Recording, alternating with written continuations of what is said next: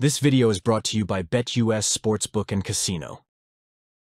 What's up, everybody? Good evening. Hope you guys are doing well. A little bit later than usual for a video, but the Seattle Seahawks just released something pretty significant here, and we got to spend some time pulling it apart, taking a look at it, putting it back together, and trying to understand what we're looking at. The Seattle Seahawks just released their first depth chart of the 2024 season. It's an unofficial depth chart, obviously. I mean, we haven't even played preseason games yet. How could they possibly know what their depth chart is actually going to look like? But this is likely a snapshot of where the Seahawks see things as of this moment. So it's certainly educational. It's certainly illuminating. It gives an idea of who they like the most on their team right now. And obviously, we still have a month plus for that to change. We have 3 preseason games, and then we have basically the regular season in 5 weeks. But there's still something to be learned from this list. So we're going to be going through what they've posted up here, trying to get an understanding, trying to get a feeling for what the Seahawks are seeing so far. But before we get into that, I want to tell you about my friends over at the BetUS online sportsbook and casino.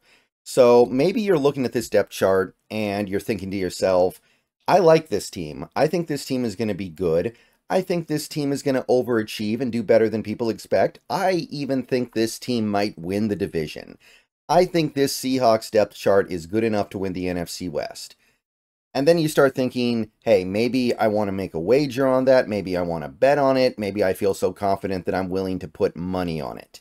Well, if you do, then I recommend you head over to betus.com and check out their many different ways in which you could take advantage of a feeling like that. Right now, you can go and get plus 700 on the Seattle Seahawks to win the NFC West for the upcoming season. That sounds like a pretty good investment to me. And if it sounds like a good investment to you, head on over to BetUS and throw down the wager. They might be the answer if the question is, where do you want to place your bets this year? They boast the fastest payouts in the industry, 125% sign-up bonus up to $2,000 on your first 3 deposits. There's a 200% crypto deposit bonus, fast and easy deposit and withdrawal process, 24/7 personalized service, all 365 days of the year, live wagering on all major games, best betting variety in the business. You get 10% back on your net losses twice a year, and BetUS will even give you your very own personal account manager. If you want to know more, use the link down in the description or in the pinned comment to look up more about BetUS. Give them a look, give them a shot, and get to some betting. All right, so let's take a look at this depth chart here. Let's try to get a feel for this. So let's just kind of go in order here of the traditional ordering of positions in the NFL. Quarterback goes Geno Smith, Sam Howell, PJ Walker. Nothing surprising there. Pretty much exactly what any sane person would have expected going into the season. I know some people thought Walker might jump over Howell, but that's obviously not happening, and I don't think it should happen. Howell has NFL experience. I'm not scared of him having to play in a game if he needs to. So that's as expected. And then they go running back. We got Ken Walker up front. Then you've got Charbonnet. And then you've got Kenny McIntosh behind him. Now, I don't know if going from side to side and then going down is the right way to read this, but I'm thinking that's probably the way in which this is meant to be processed. So it seems to me we're going K9, then Charbonnet, then McIntosh, and then you go down to the next line vertically and get to George Holani. So George Holani is your 4th string running back, and then you've got Kobe Lewis and Curry Robinson. So if that is the case, then the running back room is going as I expected. I expect Holani to ultimately be the 4th running back, and Kobe and Curry I don't think will make the team or may make the practice squad. They split up wide receiver into 3 different sections, which I actually like. So wide receiver, we go DK Metcalf, Tyler Lockett, JSN at the top. We all know that. And then on the next column, we go Jake Bobo, and then we got Derek Young, and then you've got Shenault Jr. At least I think that's how we're meant to process this data here. I think it goes Metcalf, Lockett, JSN, and then Bobo, Young, Shenault Jr. I think. So if that's the case, those are your 6 receivers. And then everybody else is probably not going to be able to be fit on the roster because you can only really fit 6 receivers on the roster unless you're doing something very creative and interesting and different. And I don't think we're going to be doing that because we do actually have a decent investment into our tight ends. But once you get past that group, you've got Cody White, who has been looking really good in training camp so far, Hayden Hatton, Ty Scott, you've got Aesop Winston Jr., you've got Marcus Sims, and then you've got D. Eskridge. If I was to try to put it in order, not that I really think it matters because I think everybody I just listed is probably not making the team as of right now. It would probably go something like Eskridge, White, Hatton, Scott, Aesop Winston Jr., Marcus Sims. Something like that. Again, those are the guys who there's probably no room for. But at the end of the day, what matters is the top 6 because those are the guys who actually make the team. And I think this lays out a pretty reasonable right now top 6.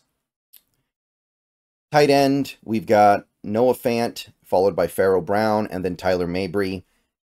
That's an interesting choice with the Mabry pick, if that is indeed the order we're supposed to be taking this. And I think that it is. And then after Mabry, we have Brady Russell, and then A.J. Barner, and then Jack Westover.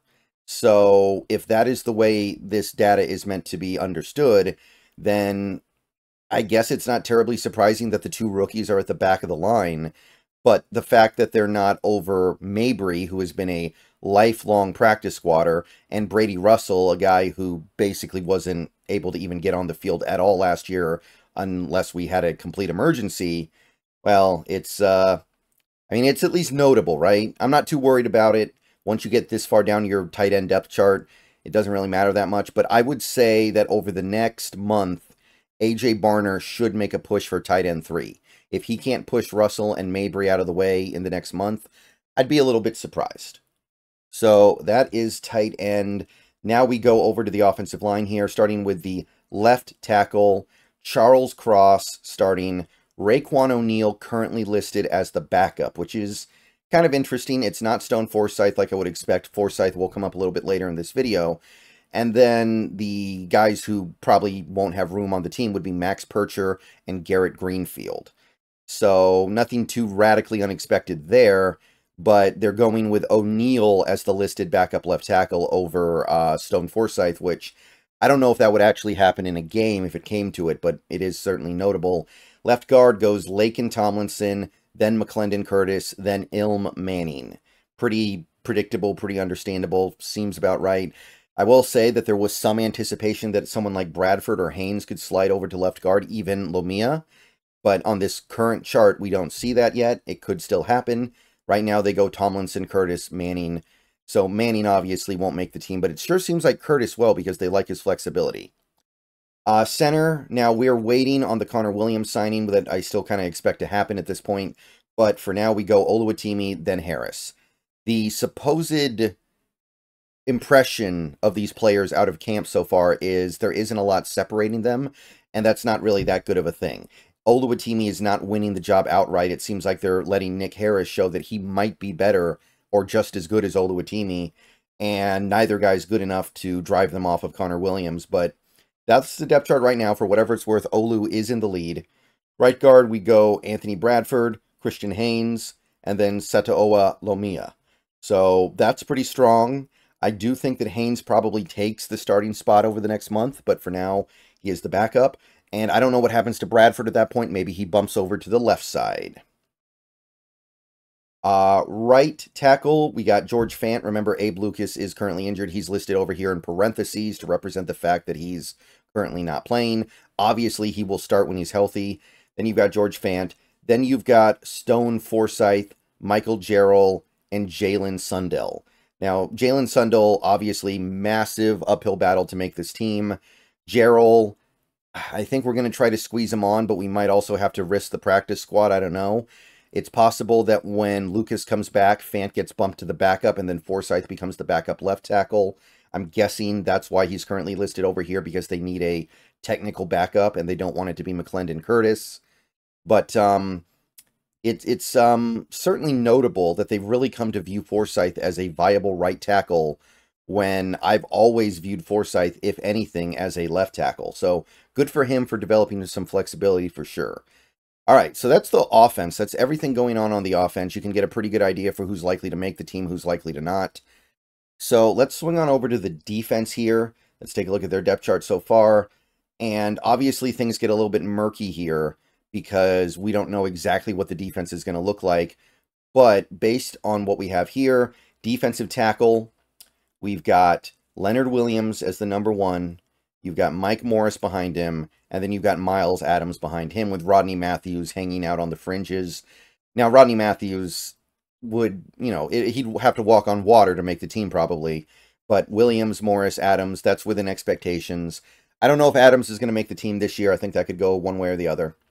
Nose tackle, Jonathan Hankins, Matt Gotel, Cam Young. And the interesting thing here, no Jaron Reed. Jaron Reed not listed as a nose tackle, which is what he played last year, listed as a defensive end. Now, at the end of the day, it doesn't really matter how you're listed. It matters how you're used, but I do find this notable because Jaron Reed is an undersized nose tackle. He played well last year, but it's very possible, and I talked about this before, this coaching staff might think that he's just not capable of being a nose tackle in the Mike Macdonald defense, so maybe they do bump him over. If that's the case, then Cameron Young, who is listed here as someone who is currently injured, it's kind of important that he gets back because I don't know if Gotel can really provide quality NFL reps right now. He might just be a permanent practice squad level guy. So Hankins and Young in a rotation is at least workable, and then we'll see what's up with Reed. But without Cam Young, Hankins is playing way too much, and we all know what happens when your defensive linemen play way too much. Defensive end is Jaron Reed and then Byron Murphy the second. And then we have 2 guys behind them, Levelston and Pickering, that very unlikely they make the team. Maybe they can make the practice squad, I guess. So, again, in line with expectations, I don't see any need to have Murphy play an excessive amount of football this year. We should definitely be taking it chill with him. He's very young, didn't have a ton of playing experience at Texas, if we're being honest. The fact that we only go 2 deep at this position does make me wonder if a guy like Miles Adams might be looked at as someone we want to keep because he can kind of play both roles. Maybe it makes me think we're going to end up picking somebody up. I'm not sure. We need to see what this defense ends up looking like. So I don't want to get too deep into the weeds here on this stuff, but it does seem to me that it gets a little bit thin over there, especially if Reed can't hold up, which he was a better as a nose tackle. He was. Okay, so now we get to the linebackers here. Rush linebacker, they actually have Draymond Jones listed at the top and Boye Mafe listed behind him. I don't think that's going to reflect what happens in the regular season, but it's very possible that this coaching staff sees something with Draymond Jones they really like. Now, we haven't been able to see it for a week because he's been hurt for a while now, but maybe they go Draymond Jones in a kind of utility role that he ends up playing a little bit more than Mafe because he's playing all over the place, whereas Mafe's playing kind of one defined role. After Mafe, we have Taylor. Then we have Nelson Cesar. Don't be shocked if those 2 flip. And then we still have Onu Giogu here, but obviously there's not going to be a lot of room for him. And just to jump over to the other side of the linebacker room, the Sam linebacker, I guess they call it, but it's another rush linebacker at the end of the day. Nwosu is listed at the top. Derek Hall is second. And then you have Sundiata Anderson. So makes plenty of sense. Lines up. Little bit of lack of clarity on the Jones versus Mafe listing, but again, that could easily flip in the next couple weeks, especially if Draymond doesn't practice. All right, inside linebacker, we got Dodson and Baker listed at 1 and 2. Baker, by the way, missed practice again today. I'll say more about that later, but he's still listed here. It doesn't seem like the injury's serious. Behind them right now, it goes Radigan, Tyrese Knight, Pat O'Connell, Devin Richardson, Blake Lynch, who was just signed the other day, and then Drake Thomas, who is currently injured. So it gets very thin very quickly, because I don't think Tyrese Knight is ready to contribute at the NFL level very much.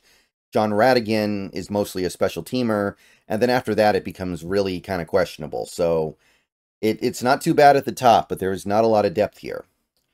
Okay, so that just leaves the secondary now, the defensive secondary. We're going to start with the cornerback spots. Let's just kind of go from left to right. We got Witherspoon, obviously, is one of the starting corners.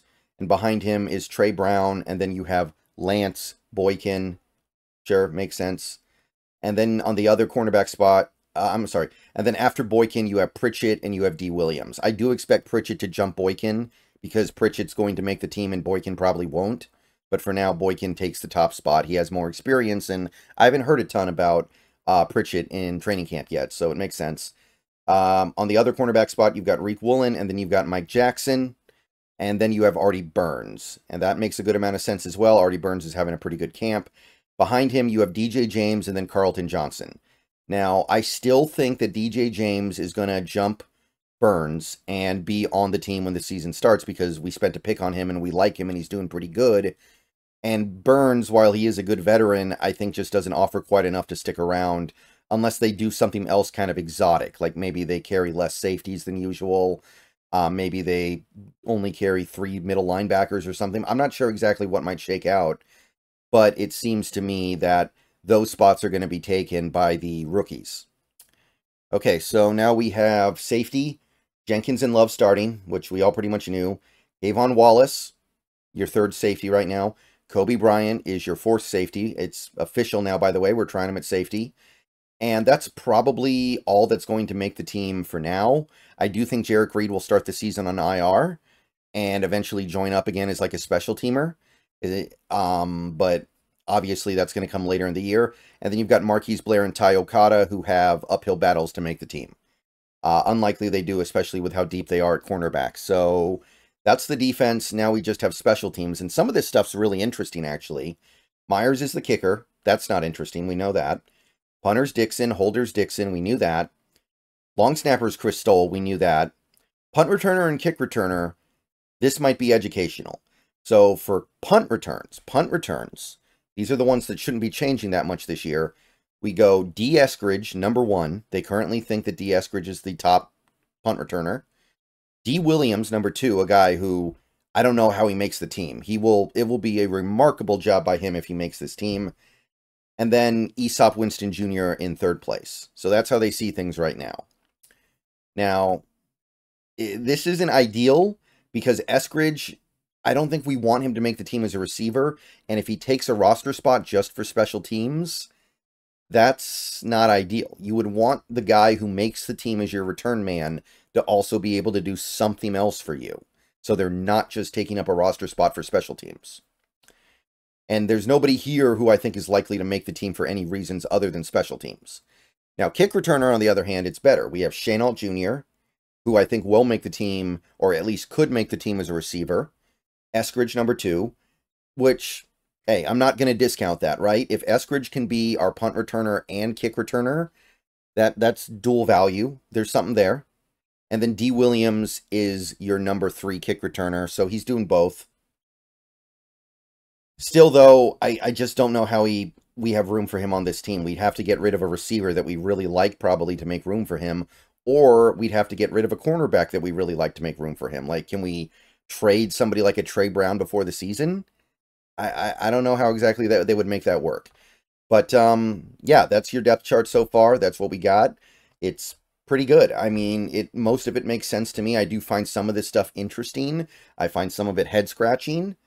But that is what we are currently sitting on going into the start of the preseason. So thank you for watching. And once again, before I end the video, I want to say thank you once again to BetUS for sponsoring this video. Once again, if you'd like to sign up for BetUS, use the link in the description below. Check it out. See you guys later. Go Hawks.